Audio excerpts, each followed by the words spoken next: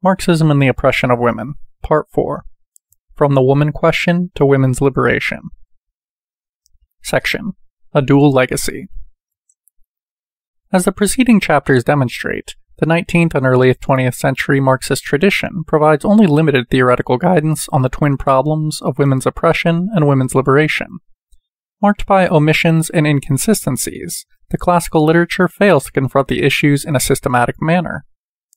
Much of it rests, furthermore, on an inadequate grasp of Marx's theory of social development.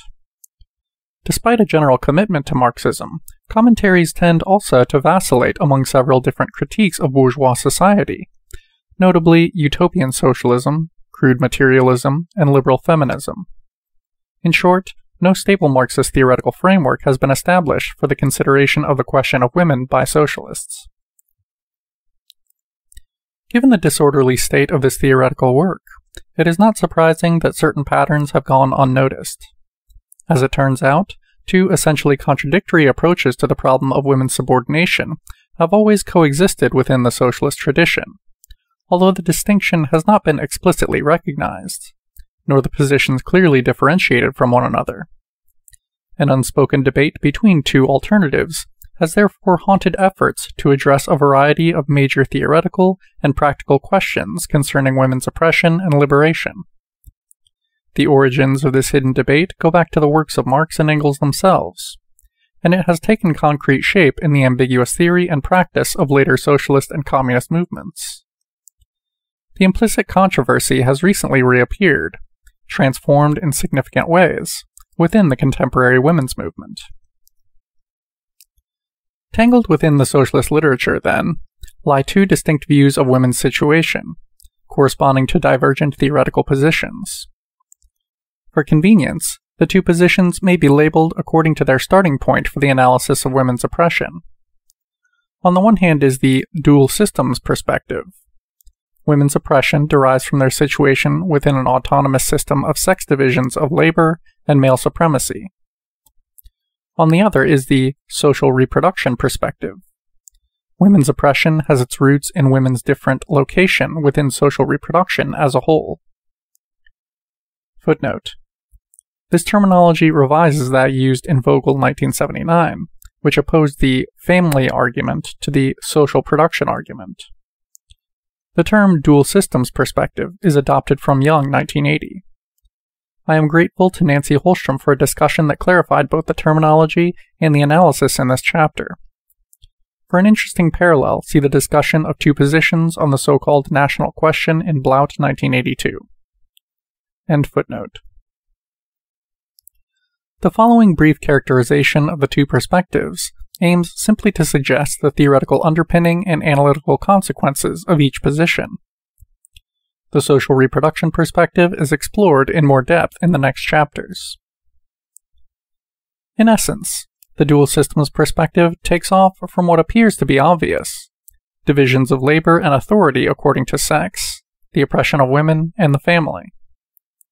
These phenomena are treated more or less as givens, analytically separable, at least in part, from the social relations in which they are embedded. The major analytical task is to examine the origin and development of the empirical correlation between sex divisions of labor and the social oppression of women.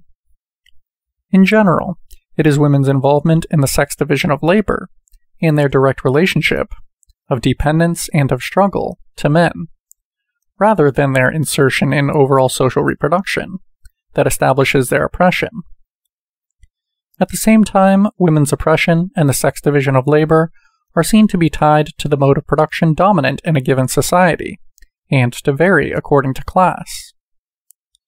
These latter factors enter the investigation as important variables, which are, however, essentially external to the workings of women's oppression. Class and sex oppression, therefore, appear to be autonomous phenomena from the dual systems perspective. Despite its assertions of an inextricable relationship between sex and class, this perspective leaves the character of that relationship unspecified.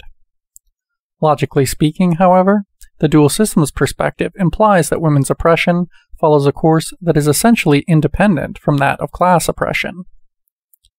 And it suggests, furthermore, that some systematic mechanism, peculiar to the sex division of labor and distinct from the class struggle characterizing a given mode of production, constitutes the main force behind women's oppression.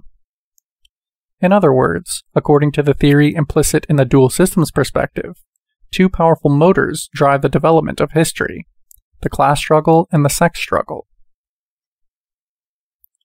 While the dual systems perspective begins with empirically given phenomena whose correlations are interpreted by means of a chain of plausible inferences, the social reproduction perspective starts out from a theoretical position, namely, that class struggle over the conditions of production represents the central dynamic of social development in societies characterized by exploitation. In these societies, surplus labor is appropriated by a dominant class, and an essential condition for production is the constant presence and renewal of a subordinated class of direct producers committed to the labor process. Ordinarily, generational replacement provides most of the new workers needed to replenish this class, and women's capacity to bear children therefore plays a critical role in class society. From the point of view of social reproduction, women's oppression in class societies is rooted in their differential position with respect to generational replacement processes. Families constitute the historically specific social form through which a generational replacement usually takes place.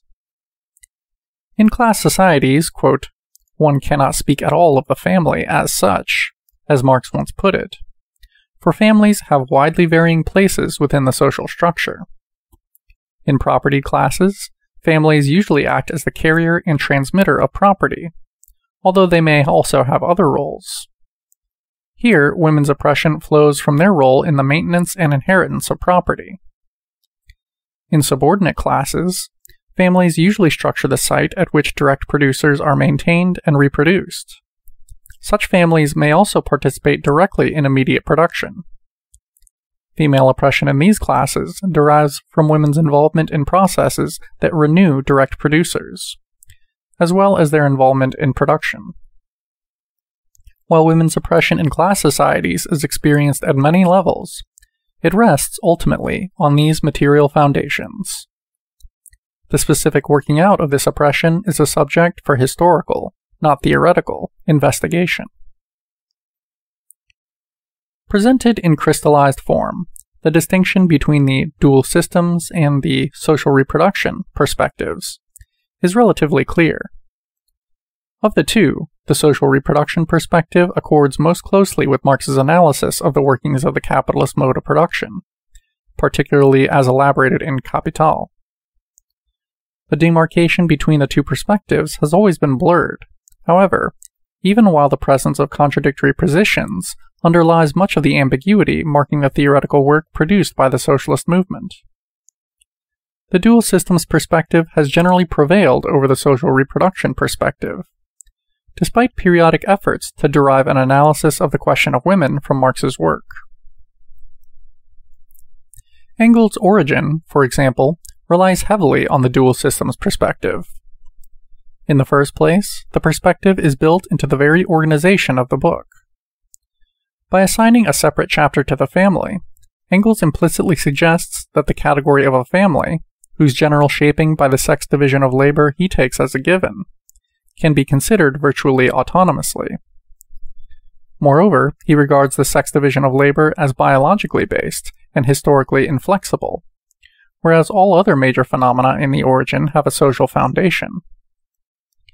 In this way, Engels awards a central role to the sex division of labor in the family, but places it in a theoretical limbo. Similarly, women's oppression seems to spring from the independent nature of the sex division of labor itself. The remarks in the preface concerning the twofold character of production make these dualities implicit. The dual systems perspective takes the general form, in the Origin, of an emphasis on the sex division of labor and on the family as critically important phenomena, which are not, however, firmly located with respect to overall social reproduction. The Origin's characterization of the single family as the, quote, economic unit of society, with the additional implication that, quote, modern society is a mass composed of these individual families as molecules, further illustrates its implicit dependence on the dual systems perspective. In such statements, Engels retains the separation of family from social reproduction, but peculiarly assigns a dominant constitutive role to the former. The manner in which the family unit functions within social reproduction, other than, in the case of the ruling class, to hold property, is never clearly defined. Along the same lines, Marx, as well as Engels, spoke several times of the sex division of labor in the family as a sort of representative miniature of the social division of labor in society. Quote, "The modern family contains in germ not only slavery, servitus, but also serfdom, since from the beginning it is related to agricultural services. It contains in miniature all the contradictions which later extend throughout society and its state." End quote. Engels also uses the image to describe relations between the sexes. Quote, "Within the family, the husband is the bourgeois, and the wife represents the proletariat." End quote. Since neither Marx nor Engels ever specifies, in any precise manner, the nature of this representation, that is, the relationship between the family, quote, germ, and the social whole, these images function as simplistic parallels. At best, they are dangerous metaphors. At worst, uncritical borrowings from early bourgeois political philosophy. Finally, the Origin's discussion of the family as the site of a struggle between the sexes accords with the dual systems perspective. While Engels underscores the simultaneous emergence of sex and class conflict, he never achieves a clear picture of their connection. The two developments remain historically parallel phenomena, whose theoretical relationship is best characterized as one of autonomy. For the propertied family, women's oppression has its source in the husband's need to preserve and transmit his private property. Obviously, the absence of private property should be accompanied by an absence of sex conflict. In fact, as Engels is forced to acknowledge, women occupy a subordinate place in propertyless households. Engels offers no theoretical basis for this historic oppression, although the preface's concept of systematic, quote, production of human beings themselves hints obliquely at a distinct mechanism. The Origin does not entirely neglect the social reproduction perspective. It is implicit when Engels states that participation in public production offers the path to emancipation for the proletarian woman, when he insists that domestic work must be converted into public industry, or when he argues that the single family must cease to be the economic unit of society. These assertions function as important insights, which need, however, to be supported theoretically. Why does participation in public production offer a precondition for social equality? What does it mean to say the family's aspect as an economic unit must be abolished? In what sense is the family an economic unit? How are these issues linked to the requirement that domestic work be converted into a public industry? Unfortunately, Engels never manages to provide the explicit theoretical underpinning necessary to answer these questions properly. Marx had represented the outlines of a theory of the reproduction of labor power and the working class that could, in principle at least, have constituted the starting point. But such a serious extension of Marx's work represented an undertaking for which Engels lacked time and perhaps motivation. With the publication of The Origin, Engels' contradictory blend of the dual systems and social reproduction perspectives became, in effect, the unstable theoretical foundation for all subsequent socialist investigation of the so-called woman question. The unrecognized gap between the two perspectives widened as the struggle between Marxism and revisionism intensified in the Second International. Whereas Engels had managed to combine both perspectives, however awkwardly, in a single text, subsequent analyses tended more clearly to emphasize one at the expense of the other. In general, the dual systems perspective dominated within the reformist wing of the socialist movement, while a rough version of the social reproduction perspective underlay the occasional efforts by opponents of reformism to address the question of women. Behind the massive data in August Bebel's Woman and Socialism, for instance, is a conceptual framework thoroughly in accord with the dual systems perspective. The book's position within the terms of the dual systems perspective is established, first of all, by Bebel's assumption that the category woman represents an appropriate theoretical starting point. Despite ritual assertions that the, quote, solution of the woman question coincides completely with the solution of the social question, Bebel treats the phenomenon of women's oppression as analytically separable from social development as a whole. He argues, furthermore, that women's individual dependence on men is the source of their oppression in class society, but fails to situate that dependence within overall social reproduction. In short, Bebel's Woman and Socialism puts the sex division of labor and the relationship of dependence between women and men, taken as empirically obvious and ahistorical givens, at least until the advent of socialist society, at the heart of the problem of women's oppression. Next to the theoretical and political confusion that permeates woman and socialism, Engels' analysis in The Origin has considerable force and clarity. Rather than zigzagging erratically between the so-called woman and social questions, he concentrates on the social phenomena that produce women's position in a given society, and on the conditions that might lead to changes in that position. He does his best, that is, to delineate the relationships among the factors involved in women's oppression: the family, sex divisions of labor, property relations, class society, and the state. At times hinting also at the more comprehensive concept of the reproduction of labor power implicit in the social reproduction perspective. Although Engels' discussion in The Origin sorely lacks the powerful theoretical and political insight that Marx might have brought to the subject, it moves well beyond Bebel's effort in Woman and Socialism. The Aveling's pamphlet, The Woman Question, confirms, even more clearly than Bebel's Woman and Socialism, the dominance of the dual systems perspective within the socialist movement. Like Bebel, the authors assert that the basis of women's oppression is economic dependence, but they fail to explain how, thus effectively severing the problem of women's subordination from its location within social development. The pamphlet's conceptualization of woman's position, mainly in terms of love, sexuality, marriage, divorce, and dependence on men, reinforces this theoretical demarcation between women, the family, and the sex division of labor, on the one hand, and social reproduction on the other. Finally, the pamphlet's explicit formulation of sex and class oppression as parallel phenomena, engendering parallel struggles whose relationship is never discussed, reveals most sharply its reliance on the dual systems perspective. At the theoretical level, the growing strength of reformism in the Second International undoubtedly found a reflection in the consolidation of the dual systems perspective as the unspoken basis for any socialist efforts to address the question of women. Against this position, the left wing of the socialist movement presented an implicit, if all too undeveloped, challenge, which accorded with the general premises of the social reproduction perspective.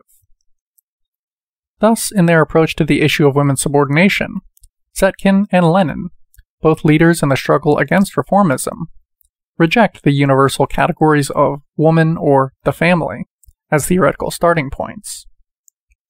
Instead, each focuses on the specificity of women's oppression in different classes in a given mode of production. In her 1896 speech to the Party Congress, for example, Zetkin insists that the character of the so-called woman question in capitalist societies is dependent on class. She identifies 3 distinct woman questions, all demanding resolution, but differentiated by the source of oppression, the nature of the demands for equality, and the obstacles to achieving the demands. Refusing to consider the woman question as a classless abstraction to be resolved in the future, she suggests a comprehensive program of organizational activity. At the practical level, Zetkin's opposition to reformism took the form of a commitment to developing socialist work among women of all classes, work that would support reforms without falling into reformism, and simultaneously keep the revolutionary goal firmly in view. In contrast to many of her contemporaries in the socialist movement, she saw the fight for changes in the relations between women and men as a task for the present, not for some indefinite socialist future. With more theoretical precision than Zetkin, if less originality and commitment, Lenin places the issue of women's subordination in the context of the reproduction of labor power in class society. His repeated emphasis on the decisive role of domestic labor reflects an understanding, heightened by the experience of the Bolshevik Revolution, of the material foundation of women's oppression. His grasp of the workings of capitalist social reproduction enables him to sketch the outlines of a theoretically coherent relationship between sex and class oppression by means of the concept of democratic rights. These positions constitute the theoretical basis underlying Lenin's strategic clarity, never sufficiently implemented by the Bolsheviks in practice, on the importance of special work among women, on the need for mass women's organizations bringing together women of all classes, and on the problem of combating male ideological backwardness. Taken together, Zetkin's and Lenin's observation on women offer the rudiments of a specific use of the social reproduction perspective to analyze women's oppression in capitalist society. In the context of the modern women's movement in North America and Western Europe, specifically its socialist feminist wing, the tension between the two perspectives has taken a new form. Whereas the socialist movement of the late 19th century sought mainly to differentiate its position on the problem of women's oppression from those of liberal feminism, contemporary socialist feminism has developed as much in sympathetic response to the views of radical feminism as to the failures of both liberal feminism and the socialist tradition. It is this advanced position, in part, that has enabled the socialist feminist movement to make its many significant contributions. In certain ways, theoretical work produced from within the socialist feminist framework recreates the major characteristics of the dual systems perspective. For example, socialist feminist theorists tend, no matter what their stated intentions, to separate the question of divisions of labor and authority according to sex from social reproduction. Footnote. More recently, for example, Young intelligently demolishes the dualism of much of socialist feminist theory, but then suggests an emphasis on, quote, gender division of labor analysis that threatens to recreate the very dualism she wishes to avoid. End footnote. Furthermore, they remain generally unable to situate women's oppression, theoretically, in terms of the mode of production and class, and they offer a one-sided emphasis on the family and issues of sexuality and personal dependence. Last, socialist feminists have not provided theoretical underpinnings for their strategic emphasis on the integral role, in the struggle for socialism, of the autonomous organization of women from all sectors of society. In these ways, socialist feminists often reproduce the weaknesses of the dual systems perspective, but their work also points the way toward a more adequate theoretical grasp of the issue of women's oppression. In particular, they insist on the centrality of achieving a materialist understanding of women's situation within the family, as childbearer, child-rearer, and domestic laborer, as the key to the problem of the persistence of women's oppression across different modes of production and classes. It is here that socialist feminist theorists have made especially important contributions. Those who focus on the task in terms of Marxist theory of social reproduction have renewed, furthermore, the elements of the social reproduction perspective, and have deepened it in ways never achieved either by Marx or the socialist tradition. In sum, the political seriousness of socialist feminist involvement in theoretical work, fueled by the continuing militancy of women in social movements around the world, has both reproduced and transformed the tension between the two perspectives. On the one hand, socialist feminism revives the contradictory coexistence of the two theoretical perspectives, which originated with Marx and Engels, only to disappear under the pressures of revisionism. On the other, it moves well beyond limitations established in the earlier period. Socialist feminist theory unknowingly recapitulates, then, certain failures of the classical socialist tradition, while also laying the basis to correct them. Like much of the socialist movement of the late 19th and early 20th centuries, it has willy-nilly adopted some positions that are essentially at odds with its commitment to Marxism and social revolution. Unlike that movement, however, it has not closed itself off to a revolutionary perspective, and therefore has every interest in transcending the contradiction. End of section.